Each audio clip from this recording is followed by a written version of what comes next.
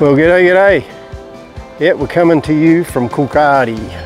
Well, I am at least. I'm travelling solo at the moment. So, yep, van parked over the road. The first thing that comes to mind is how big the road is. It's massive. A few old buildings, a few old hotels, and I'm on my way to the information centre. There's apparently a really neat, museum in there. So we'll go in there and find out the ins and outs of Coolgardie. Actually, there's a couple of little signboards around here. I'll have a look at those first. September 1892, Arthur Bailey and William Ford discovered gold at Coolgardie. Bailey rode the 120 miles into Southern Cross with 554 ounces, which equates to 16.8 kilos of gold, which they discovered in one afternoon with a tomahawk. So he lodged his claim there. The Coolgardie Rush 1892 to 1893 was considered one of the last great gold rushes anywhere in the world. It virtually emptied the Southern Cross, which is one of the spots I'm going to go down next, and drew thousands of fortune seekers from elsewhere in Western Australia and indeed around the globe. By 1898, Coolgardie was the third largest town in Western Australia after Perth and Fremantle. And it's reputedly the 15,000 residents and another 10,000 in the immediate area. So I said that the main streets were wide, they're 40 metres wide. It was to accommodate camel and horse teams, obviously to be able to move from one side to the other or turn around. Here's one of Coolgardie's landmarks, sadly a little worse for wear in the centre there. Copped a little fire a few years back, but I believe it has part of either side of it still functioning. And yeah, way on the far end is the post office.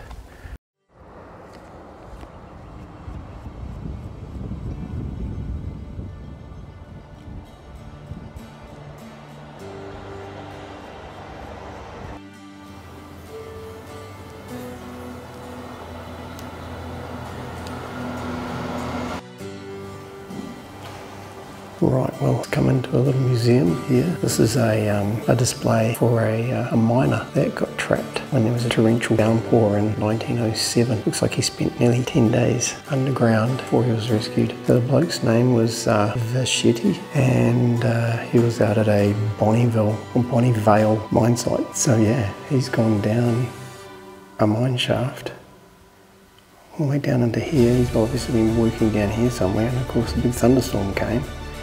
And before he realised, the water had flooded and he was only able to get into this little pocket here of air. So they managed to rail a dive suit and things, which was used to help rescue him. Fires, man. I reckon they had a fire back in between 1895 and 1899. There were 12 major fires. Caused havoc in the town, burnt down a hell of a lot of beautiful buildings. But yeah, a really nice spot, very informative. Well, just popped out of the museum. Ooh, that was highly recommended, very informative, well displayed and things. The building itself is just glorious. It's an amazing tribute to being built way back then. Also over my shoulder there you see a couple of other bigger buildings. They're the couple of hotels. I think there was about 23 odd hotels in the street or in Coolgardie. So I'll find out for you in a little bit more detail, but this little corner here that I'm walking past, a lot of empty plots of land. I believe it had hotels on each corner. Even over here, the Marvel Bar Hotel. So quite a grandie. So I've lost count. I think the thing said 23 odd hotels. Well, 1, 2, 3, 4, 5, 6. It's about 8 just on this corner right here. So yeah, poor old gold miners, they struggled to make money out of the gold, and then they came over here and drank it away. So at the end of the day, I think probably the publicans made more money than the gold prospectors. So yeah, so on this corner here there was 4 hotels on the street block, They were built down this end of town, so that would be closer to the men that were working on Fly Flat. And when Coolgardie fell into decline, the hotels were carted away in pieces. Alrighty, I'm moving out of the streets of Coolgardie. I'm going to go head up. There's a lookout, an old mine pit that I can go and have a look at, so we'll move on out from there. But before I leave, there was an interesting observation, I think it's from photos or even in here in the information centre. There was a scale model of the town, and I pointed out these little tanky things in the middle of this bloody highway here. Anyway, yeah, there was a time in history where there was a big blaze, and apparently 30 odd buildings burnt down to the ground, and it was only saved by the fact that they destroyed a couple of the buildings beside the fire so that it wouldn't spread to those. So an onslaught from that was those big tanks along the street here. They'd put these tanks, there's 3 or 4 tanks per bay, and yeah, that's what they used in precaution for another big fire. So obviously with the materials the places here were built of back then, they were just wooden shacks. And there you go, the challenge: if you can lift it with your bare hands, you can take it home. Only if it was real.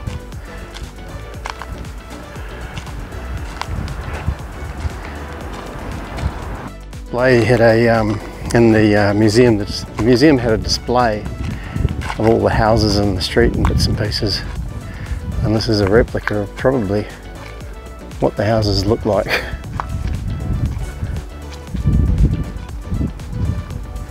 In fact, this one is a recreation of Jack Cairns' hut, 1890 to 1971.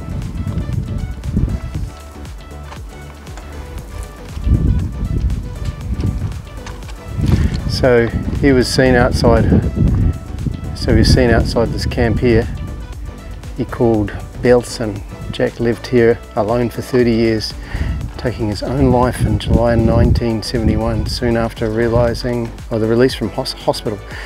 He had broken his leg and hip in an accident riding his bicycle into Coolgardie. That's why the bicycle's sitting up there, I suppose. Poor bugger.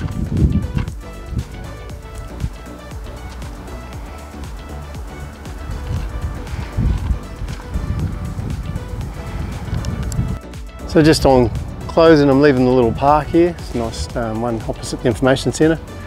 This bloke behind me, I think it was AP Brophy or something, rode this camel for 600 miles without water. I don't know whether that was, yeah, no, it was definitely the camel. I think he had water. And yeah, the camel was called Misery. I wonder if it was before the journey or after the journey. Just doing a little walk, and there's a little street, Hunt Street I think it is, just off of the Coolgardie township there. And you get to a little art heritage trail. So there's little sculptures and things that look quite neat in the distance. Yeah, so that's what it's all about there. You got the eagle, sits on the bluff in Coolgardie with his eyes looking back at the camp, hoping that one day he may return. Story, the crow and the eagle. So the crow went into the eagle's camp and destroyed the camp and apparently killed the children, so mythical thing goes. And of course the eagle came home from his trip, found the crow mess and discovered what had happened. He went straight over to the crow's camp, swooping down with his wings spread out. He grabbed up the crow and his family, soared up into the sky, and then he crushed them with the strong claws. He released them, letting their innards fall and splatter all over the ground. So Yada, the eagle, was exiled from the area of the country, and the crow's remains still lay over a large area which is now called Lake Lefroy. So yeah, and then over here we've got this feature over here which is believed to be the crow's beak was rammed into the ground, making a point at where the lake juts out. Well, virtually just a block over. There was a 4-wheel drive track, I ain't got one, So done the next block over. I think it was called Lindsay Pit, Lindsay Mine, Lindsay Lookout. I hope it's Lindsay after saying all those. Not too sure about the history, what it is, whether it was gold or something else, but and how long it ran for and when it was abandoned and things like that. But it's just a good little vantage point. If you're tall enough or got a long arm, you might be able to just see the water.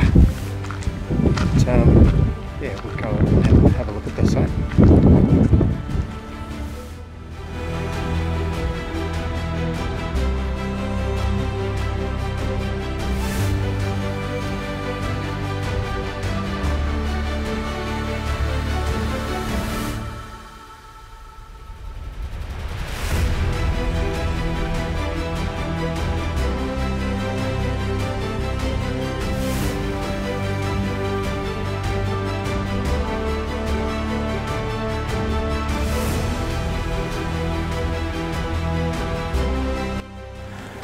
Alrighty, found me park up spot.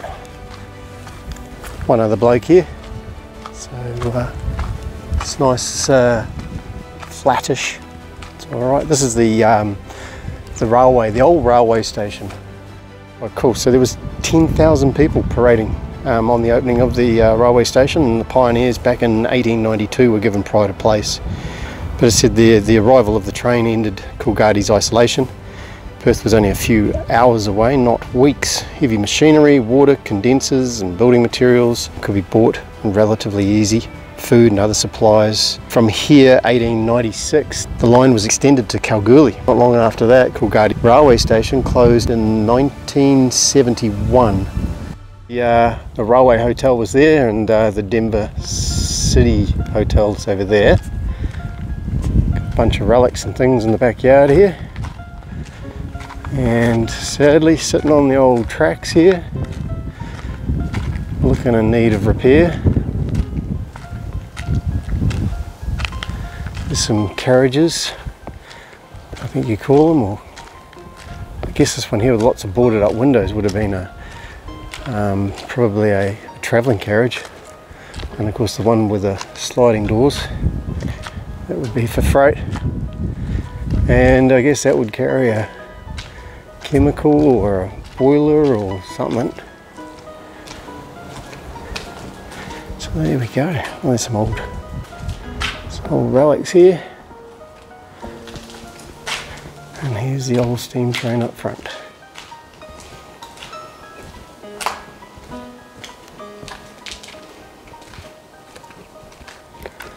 How cool is that? Look at that.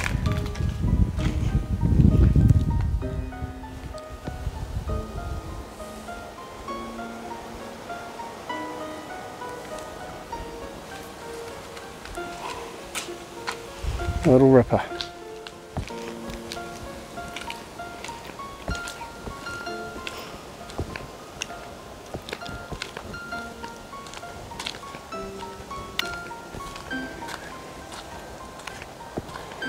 Sadly, the end of the line for the old girl. Unless Michael J. Fox comes back and needs to go back to the future.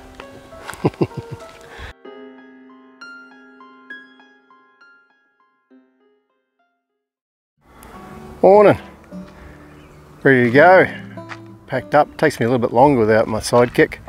In Coolgardie here, and yeah, not going to travel too far today. Going to go and get some supplies at the IGA. I missed the cemetery. You might think, why does he want to go to the cemetery? But hey, there was a lot of people here, a lot of history, and yeah, there's a couple little sites I want to go and see. So we'll see if I can find them, and then yeah, I'm just going to head south and just stop at a couple little stops on the way. All the time in the world, loving it. So thank you, Coolgardie. Awesome place to come visit. Lots of history, and yeah, plenty to keep you busy. And there's a caravan park across the road. Well, there's a free camp here, and obviously leading into town and out of town there's camps as well. So yeah, plenty to see and do, and chillax. Here's the modern cemetery out the back of Coolgardie.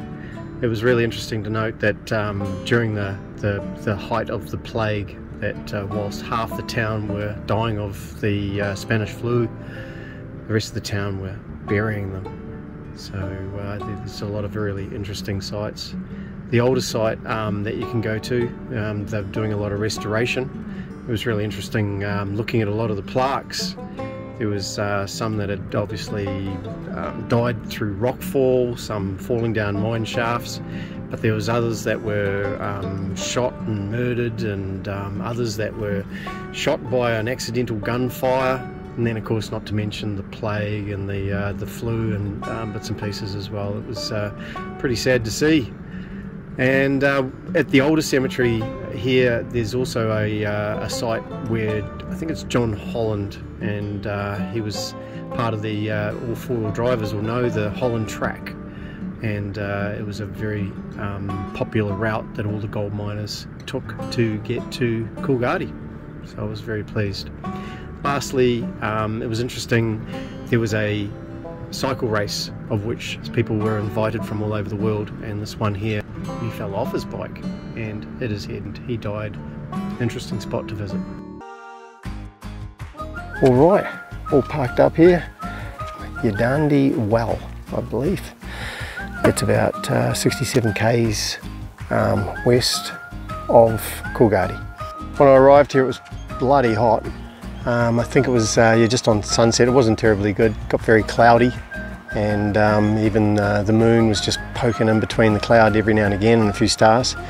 But what was amazing, I think it was around about 10 o'clock, I was just about ready to turn in, and the wind got up like you wouldn't believe. So just a little tip out there, I was fairly close to that tree, so I moved it a few feet just forward, just to eliminate any risk. So it was worth just getting up, driving, just have that peace of mind when I went to sleep last night.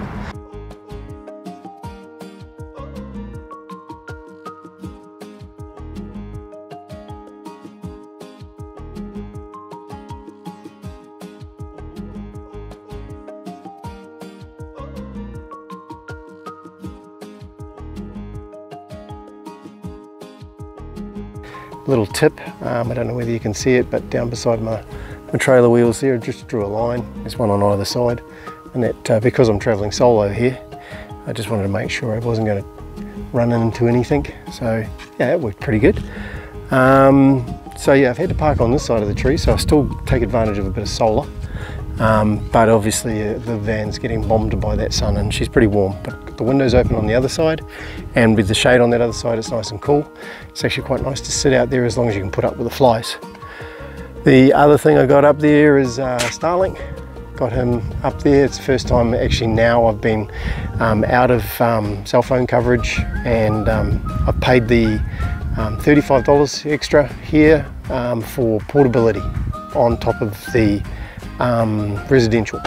So you pay, I think, $135 residential, and then you can add the $35 portability a month, and then you can stop it whenever you like. So that was our idea, that when we finish touring, which I don't see in the near future, but it gives us a residential unit that we can just start back up again.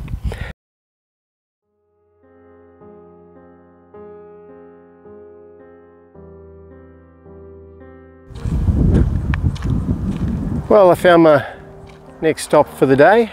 Well, one of the only stops, and then there's a rest stop. This one here is quite important. It's a memorial site, Barabin.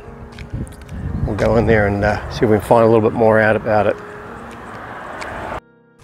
So from what I can understand is that, I think it was December 30th, 2007, there was a fire, and these truckies were held up at the roadblock, and I don't know how long they were there for or something, but they were given the all clear to continue. But they got trapped. There was some bad wind conditions that were quite changeable. So I think 4 truckies went in. One was a smaller truck and was able to turn around, but before it got into too much danger. But the other trucks continued on, and yeah, got into a bit of strife. So bit of a sad one. Sounds like 3 truckies lost their lives. Barabin town, It was an overnight stop for the stagecoach from Southern Cross to Coolgardie back in the gold rush, 1895. About the fire. So yeah, December 2003, there had been 3 years of extreme fire danger. And in the afternoon of the 28th of December 2007, a fire started in the vegetation within an informal roadside parking area 10 k's west of here. The south-southeasterly winds picked up flames and carried the fire northwards over 17 kilometres, and by midnight the fire had burned 2,219 hectares. So the hottest day in December recorded in Southern Cross, the winds gusting 38 kilometres an hour when the fire crossed back over the Great Eastern Highway around midday. So around 8 p.m. another wind change saw the fire shift to the northeast and towards the highway again. With the fire now intense and fast moving, the tragedy, 3 occupants of 2 trucks died when a convoy of vehicles was engulfed with flames. Alrighty, I'll make this brief, it's busy. But yeah, I'm on the, I think it's the Pipeline Heritage Highway or something, but obviously you can see there's a grand old pipeline there, obviously helped along by C.Y. O'Connor. It travels behind me from Mundaring, Karalee. Pretty awesome. Well, made it to the next destination. The next night, so nice, might be another night. Karalee Rocks, show you around. It's a an area where they had a dam and was used for steam trains and things like that, and water supply. So pretty fascinating. We've been here 2 or 3 times, Jude and I, and absolutely love the spot. And I was the first one here. It's after midday, and I was going to say 2 4-wheel drives just drove up, but they're not there anymore. So once again, I'm the only one here. So I parked up like this, good spot. I'm going to get my risers in the east, sets in the west sun, a good clearance for the south, and I've gone in a sort of like a semicircle, and I'll show you what I've done when it's all set up there. But I intend on spending a bit more time outside. It's always hard to spend time outside with the bloody flies, so I've got a little system which I hope will work, and set it up and I'll show you guys. But Karalee Rocks, watch this space. I'll take you for a little visit as well.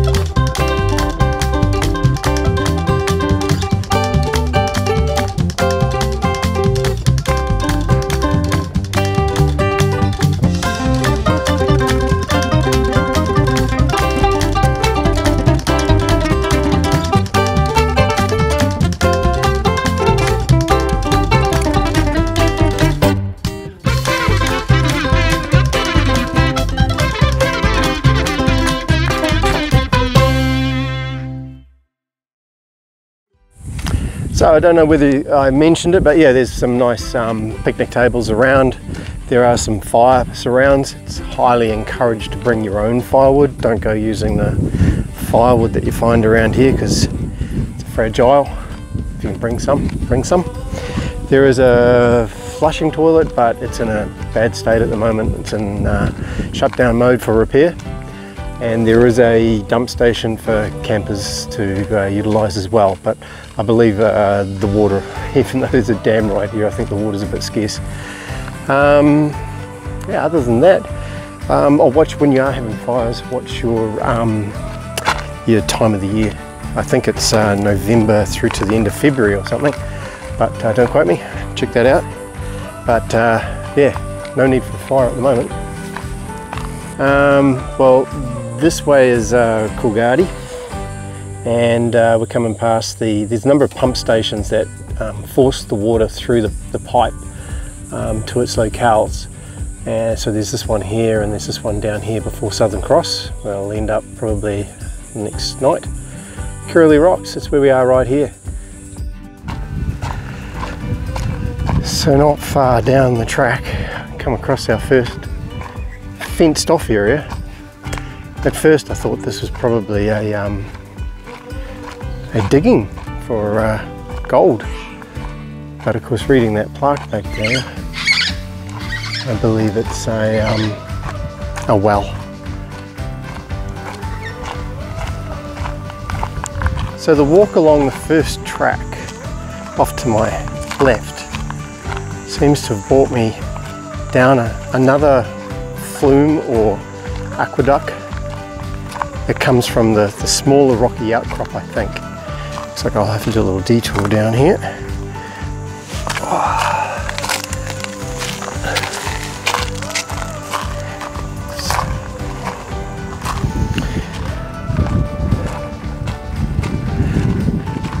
So yeah, all of a sudden you step out and you're greeted by what looks like a lunar loonscape.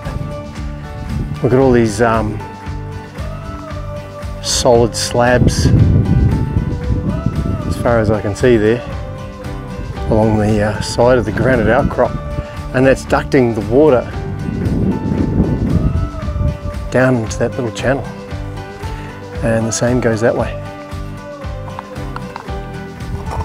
So it's amazing to step out from that beautiful little scrubby bush, and then bam, you're greeted to another planet. So here we go, we're at the top of the hill. You can see that little, I call it a flume, but you can just make out that wall going around the bottom there.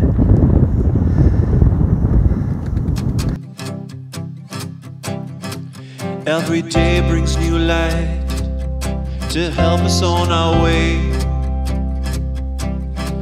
Always taking my breath, whether sun or rain.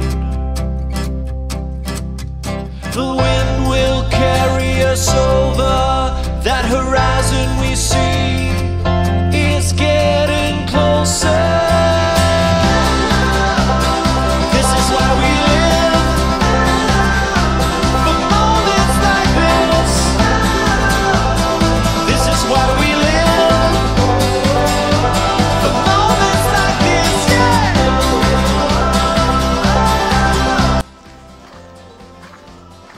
There we go, a beautiful lizard crossing the road to the other side. Don't you look beautiful? Oh no, these blue tongues, shinglebacks, lots of these guys. The tail looks like the head, so it confuses the enemy. Well, what ends what?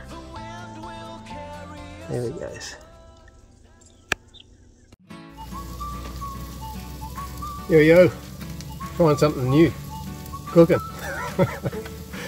Mind you, when Judy leaves me for a few weeks, I've got to be self-sufficient. So yeah, whipped into the old supermarket, grabbed some goodies. I'll just go and grab some. I'll just go and grab the extra goodies out of the van, which is me wrap and the salad, the healthy stuff. I'll be back soon. Oh, voila! There you have it. The wrap mightn't be so healthy, but blue vein cheese, no, mightn't be very healthy either. Camembert, don't tell Jude, she left that behind. But the lettuce, cucumber, got that on board. So, hey, follow me. Follow me. Where are you now? So, cooking on the old barbie down here. I've been doing the piri chicken. So, yeah, because Jude's been away, I've been able to indulge in some of the spicy stuff that she's not used to. So, down here, I don't know whether you can see it, piri chicken and some garlic mushroom. Down here. There you go. There's me wrap. There's me leftovers for tomorrow. I don't know. Might be a little lunch for tomorrow. The smell is yum. And yeah, here comes the big will it fit. Oh, what do you know? I'll be happy with that. Yep, it's that time again. It's been a great time here at Karalee Rocks. It's an awesome spot. Awesome. Great history. Peace, quiet, breezes, heat, all sorts. It's got it all. So yeah, thanks for joining me. I'm heading west again. So just remember to hit that follow, subscribe, the like, comment if you have to. Definitely subscribe and follow because it helps our channel grow and we can give you some more content. So I look forward to catching up with you. Sweet as.